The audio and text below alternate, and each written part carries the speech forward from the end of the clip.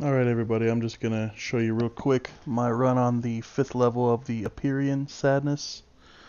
Um, Pretty much I just used all the explosives I had, so you would have had to have got the level 20 Mastery in Paris to get one of the mines that I use. Also, you'll need the Pale Duck. And then I also grabbed the Proximity mine as well.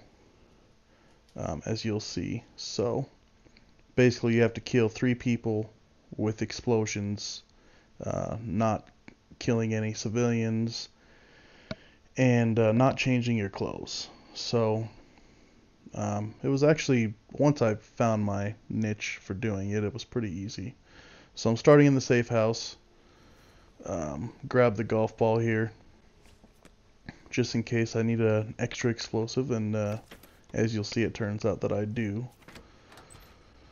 So, it's pretty straightforward, as you'll see. This is pretty much how I have done all the prior levels of this escalation. So, get my Pale Duck out, throw it over here. I didn't really concern myself too much with not killing any other guards, because that would just add a whole nother level of difficulty to it. So I love watching those bodies fly like that.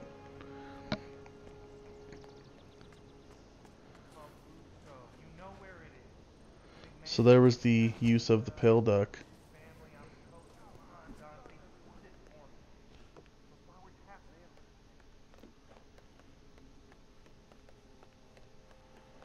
Now I'm going to pull out the other remote detonation explosive. Second target's just on that ledge there. Toss it up, blow it up.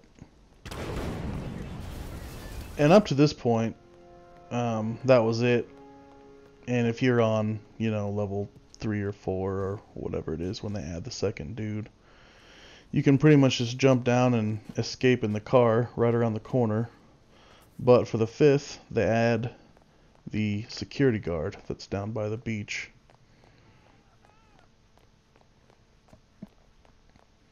Now this is actually, believe it or not, my first run on the 5th level.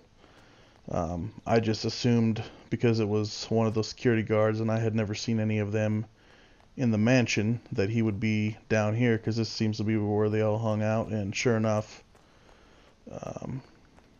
he was right where I thought he'd be.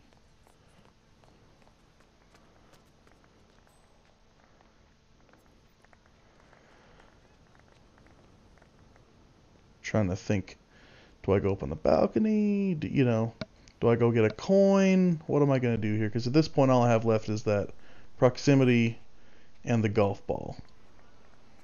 So I was thinking about getting a coin. Then I was like, you know what? Let's just say fuck it and throw it and see what happens.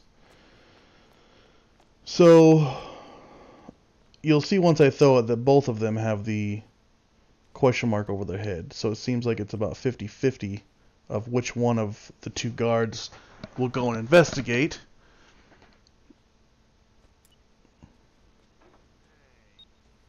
And it was my luck that the other guy went, of course, right? Was he close enough? No. Damn it. Alright, so I'm like, well, shit. I still have the golf ball, right? And I've never tried this before. This is the first time I tried throwing the golf ball, but I figured, hey, it can't hurt to try. It's actually pretty ridiculous, as you'll see here in a moment. I didn't want to miss him. I don't want to throw it between his legs, and I'm like, that looks good. And then of course this guard's right here, and I'm like, oh shit. Alright, well, can I go through this door real quick? Nope, I'm just gonna run. So I pretty much just run to the boat and get out. So, pretty quick little run, just about 5 minutes. Hope you guys enjoyed the ragdoll explosion physics. And stay tuned for more Hitman videos.